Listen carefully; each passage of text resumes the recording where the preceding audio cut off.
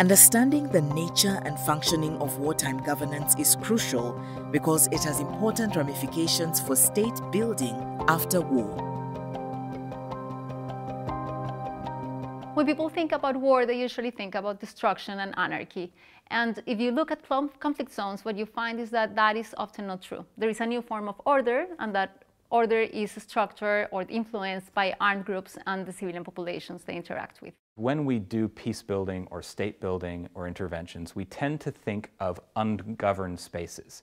My point is, there are no ungoverned spaces. Wherever there are people, there's governance, even if that governance doesn't fit what we think it is. The systems of governance in conflict settings are sophisticated, they're complex, and they're very resilient.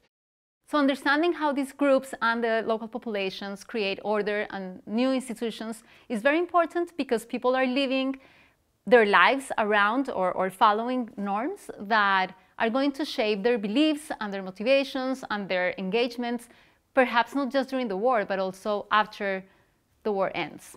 One of the reasons why governance is so important during wartime, it's because it's one of the strategies that armed groups have to win a war, or to try to win it, to control territories and populations.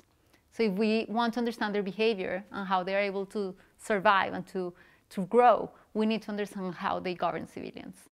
Imagine these two villages in the same region of a country. The same armed group arrives to the area. In this one village, the group is providing health services, education services.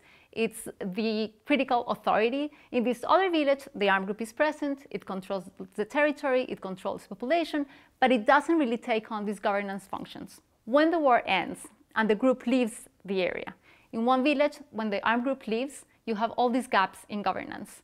If there are criminal groups around, they're going to be able to exploit these gaps. In this other village, the community continued to provide these forms of governance and these services. And when the group leaves, there is no gap that needs to be filled quickly. And the prospects for peace are different in the two villages.